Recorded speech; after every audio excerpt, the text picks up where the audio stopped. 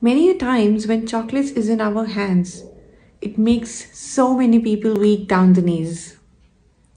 Chocolate aroma, if you take some little moments of, instead of gobbling down your chocolate quickly, you will see that some chocolates are fruity, some have a flower fragrance, and some are very strong.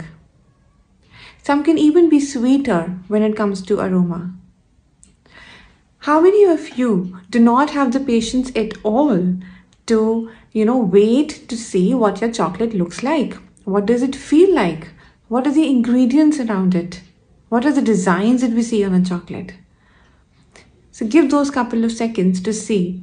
And trust me, the aroma of chocolate, especially if it's like a coffee or a nutty, the berries, the fruity, these strong ones, they really leave such an everlasting effect in your fragrance also.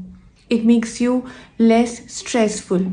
It gives you more peace. It makes you a beautiful, relaxed person if you give those just couple of seconds to the chocolates that you have in your hand.